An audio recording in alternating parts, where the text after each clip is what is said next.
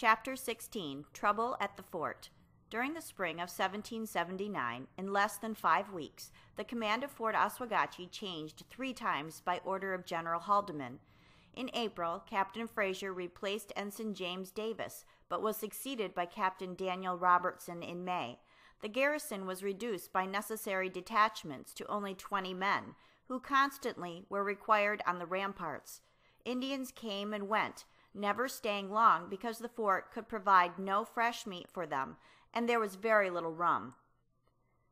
On May 20th, Haldeman wrote to Fraser, "As no supply of provisions is yet arrived from Europe, I recommend it to your particular attention to use all your endeavors to spare this article. I conceive it possible that during certain seasons the savages and perhaps the soldiers might supply themselves with fish and game so as not to draw their full allowance of pork." Meanwhile, Captain Robertson, with a company of the Royal Emigrants, was on his way to the fort. Captain Fraser directed Lieutenant Richard Houghton of the 53rd Regiment, commanding a scout of Indians, to proceed by the most secret and expeditious route toward Fort Stanwix. Fraser ordered Houghton to harass the rebels. "Should you not find an opportunity of annoying the rebels nigh that fort, you will endeavor to bring the Indians farther down the Mohawk River, where you are to distress and alarm the rebel settlements as much as you can, without exposing your party to any risk of having their retreat cut off. You will prevent the Indians under your command as much as possible from ill-treating any of the rebels they once make prisoners, and you are positively to forbid their hurting women, children, or men unable to bear arms." Houghton left Fort Oswegatchie with 152 Indians, including a party of Mississaugas who had just come from the Mohawk River, where they had killed 6 rebels, 60 Indians from Caughnawaga and the Lake of the Two Mountains, 35 St. Regis Indians conducted by Ensign Johnson, and 20 Indians from Fort Oswegatchie. Orderly and attached to government, the Oswegatchies, with their superior knowledge of the country, were considered the best scouts. Robertson and his company of Royal Emigrants relieved the detachment of the 31st Regiment at Fort Oswegatchie.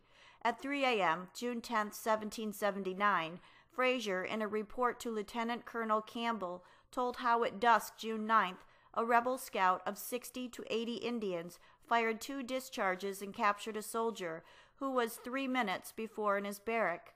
Then they gave 2 death whoops, Fraser wrote. Houghton's party returned to Fort Oswegatchie with 7 prisoners and 8 scalps. Fraser reported to Haldeman, "I stationed all the Oswegatchies that were not fit for active service in the most likely places for discovering any scalping parties."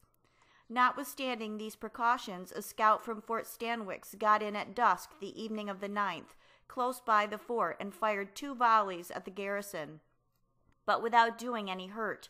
They, however, caught a soldier who had gone a few yards from the fort, contrary to Captain Robertson's positive order. As they appeared to be considerably strong from their fire, it was not judged prudent to pursue them immediately in the dark. Early the next morning, a party of soldiers and Indians followed their tracks to the shore, where they had embarked in canoes.